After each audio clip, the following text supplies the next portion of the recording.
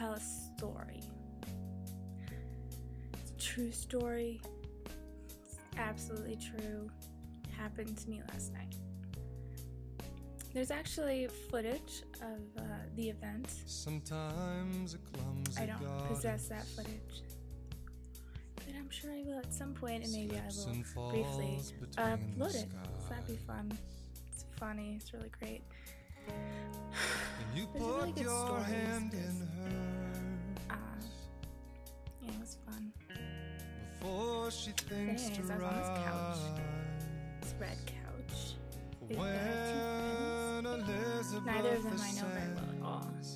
like a Friend's girlfriend. bubble in the air And my is friend's roommate. pulling her from here. So we were on this couch, When and Elizabeth is just sad, really violently, maybe two will disappear. something tried to rip me from my body, like absolutely violently, just trying to fucking tug out of there. There was, I got away a little bit, pulled back, and there was this fight.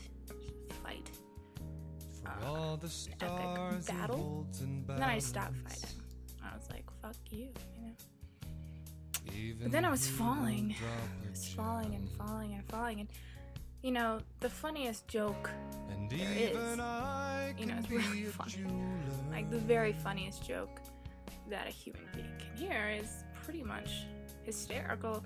So things got really funny because I heard that joke and just was laughing pretty much as hard as I could Like a laugh, bubble personally. in the air, So I was laughing and falling. pulling her from here. It was still like very violently. It was like someone was fucking hitting me, or I don't know, like hitting, so like I was hitting something. Maybe two will I was falling, disappear. fall hit. And If I must leave a falling, and little then early, so the couch pair was a boat. remains complete. the couch just turned into a Leaving boat early will be in the water. sweet. As a Leaving boat, and it's funny because I had a dream earlier this week where I made like the greatest YouTube video ever, and it was just me sitting on a boat. And my computer was like floating out in the water, and I'm like, that's not safe. My computer could get wet. That'd be really bad. So it was really not the greatest YouTube video that Maybe you could two make. will disappear. Not at all. But in my dream, I didn't realize that. Anyways, I was on a boat now with these two other people, and actually, I was a part of the boat. Like I was part of the side of the boat. It's like kind of there with the side of the boat, and then I fell off the boat. I fell into the water, and it was a really great thing. Like it was really lucky of me to fall in the water. It was really special that I was in the water and they were still on the boat. It was really good that I was in the water. And then there's a lighter area. It was brighter over there, over to my left. And it was a really nice spot in the water, like a really good part of the water. It was even better than just being in the water. It was like a special place. So I swam over there, and that was really great. Like, it was pretty much like me becoming enlightened. Like, I was like really fucking awesome for being over there, and it was such a great place to be. And I was still laughing. I was still pretty funny.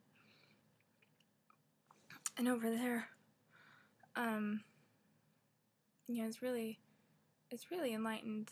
It was really special. It was really great that I was over there. But then Leah came around with her camera, was filming me, and I felt like I had snot coming out my nose or something, and I was like, ew, like, I look awful over here.